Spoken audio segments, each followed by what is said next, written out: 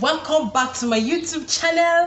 My name is Noye and I'm a Nigerian teacher. I live and work in Lagos, Nigeria. In today's video, I'm going to share how I mark, grade, score, give feedback to my pupils, reward them, and then have their corrections done on the Google slide in the Google Classroom. So if you're interested in this video, keep watching.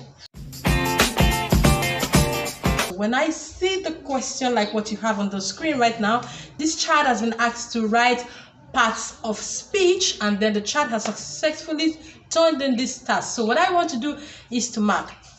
So in this part of the world where I am, we usually mark with ticks, red ticks, using red pen. So if that's what you do, then you're watching the right video. Okay, so because I do not have access to a red tick right here on the Google slide, what I did was to go into Google search and look for a PNG red tick with a transparent background that is free. So I copied that and put that on the Google screen like you're seeing right now. So what I want to do is to resize it so that it sits very well by the side of the child's task. So the next thing I want to do is to duplicate it so that I can have each by the sides of every correct answer like you're seeing right now.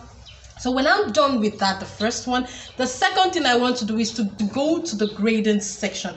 Here I can put the total marks. So for 5 marks, it means that each question carries 2 marks because 10 marks have been assigned at the beginning of this question. So because this child has answered 4 questions correctly, and then I would want to turn in 8/10. So that's the second thing I want to do.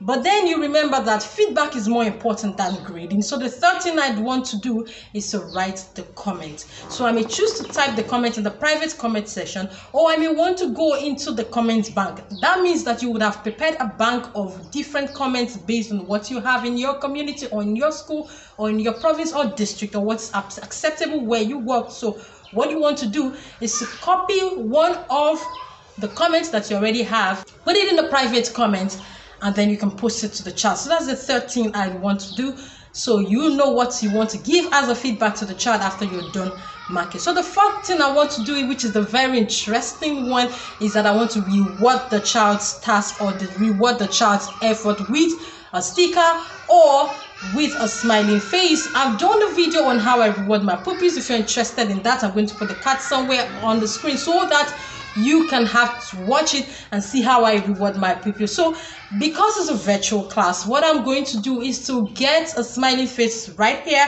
on the screen. So I go into the shape tool and then I pick the smiling face and put it on the screen to choose the fill color and change the color of the smiling face and position it very appropriately on the screen. But then if you do not want to use a smiling face, you may want to use your favorite sticker or the sticker that the child really loves. So what I do is go into Google search once again like we did for the tick and look for a free sticker. So I look for a free sticker, bring that in, resize it and position it in the appropriate place just to say well done for what the child has done.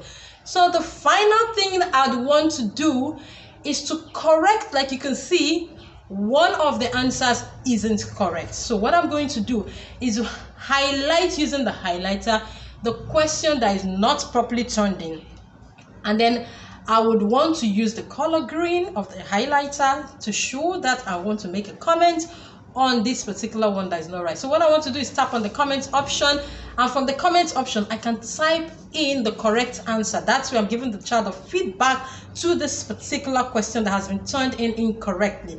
So if what you want to do, depending on the kind of question that you have set, you may also want to give the reason why the answer is not right. Okay, so instead of just putting the answer, you may also want to give the reason why this answer is not the right answer. But if all you want to do is just to correct, then you can go ahead and correct. That way the child can see clearly that there's something wrong with this question. The teacher has seen it, the teacher has noted it by highlighting it, and the teacher has given a feedback to that particular question. So for children in the primary school, this looks very colorful and this looks very beautiful. So next time they would want to attempt your question. So when you're done, you want to double check to see that you have correctly marked this particular task before you turn it in or before you return. So you click on the return button on the top right corner of the screen and the work gets back to the child. I like to carefully say that you have to be sure that you're done marking before you return. Can I emphasize that?